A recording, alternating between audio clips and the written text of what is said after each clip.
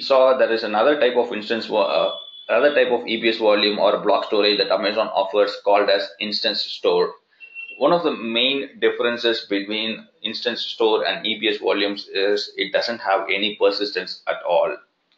The reason why they say that is, let us say there is a server A and there is an instance store data or instance store volume is attached to that server, and the server goes offline for some reason. Let us say there is a hardware failure and the server is terminated, and every data that was associated with that instance store or you created is gone. You cannot retrieve the data.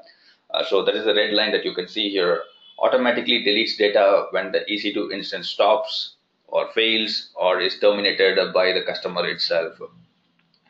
So with such a deficiency, why would somebody want to use an instance store? The reason for that is instance store gives unmatched or unparalleled read IOPS and write IOPS for a disk.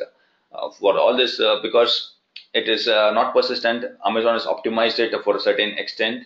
And if your application reads some burstable IOPS, then you can go ahead and configure your instance store with the knowledge that you lose the data if something goes wrong.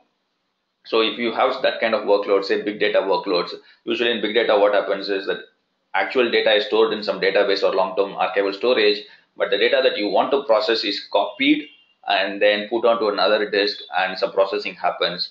So if this other disk where the data processing happens fails, also you have your source data in a long-term storage. So in those cases, instance store makes a very good use case for getting the high amount of IOPS and for read as well as write.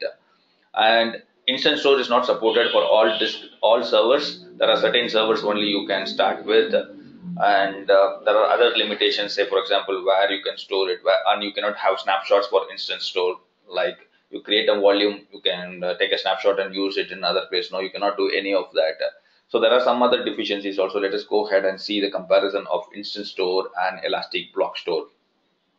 So this is local to the instance, that is instance store. You cannot detach it and attach it to another server. Once the moment the server is turned off or detach it, all the data is gone.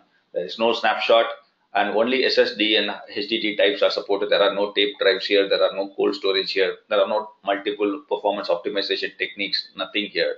Whatever Amazon provides, you go ahead and take it and use it. And apart from that, nothing else you can do. But when you come to Elastic Block Store, you have this option of detaching it, attaching to another server, moving between availability zones because they're automatically replicated. The failure rate is also less, and you can create point-in-time snapshots, and you can also have multiple disk types also.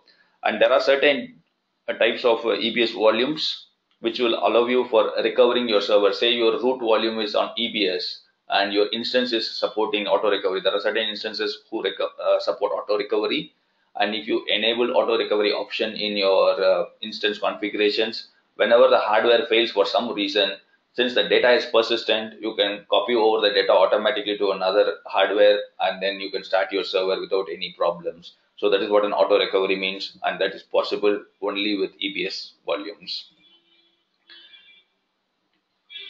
So there is another quick comparison of data between EBS volumes and S3. When do I use EBS volumes and when do I use S3 storage? There's a quick comparison here. So if you're looking for a block storage file system, go for EBS blindly. That is, if you want to read write at individual block level. But if you're looking for an object store, like storing a lot of movies, a lot of images, music files, snapshots, those kind of things, then S3 is your best choice storage. And if you're concerned about performance, don't even think about it. Blindly recommend EBS because S3 cannot have high IOPS.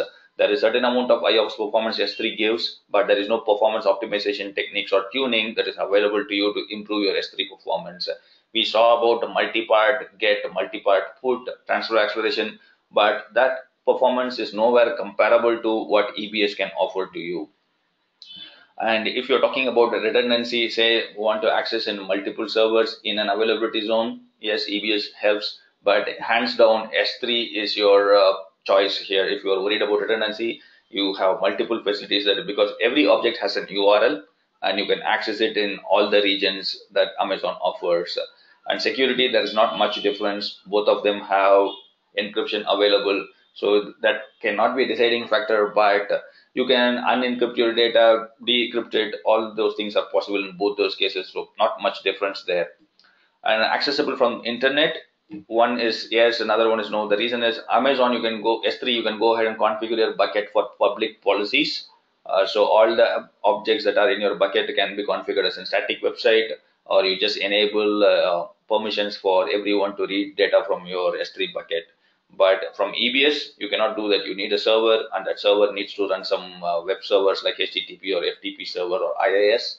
Then only you can share your data with the internet. Typical use case, very analogous, I would say, but not exactly accurate.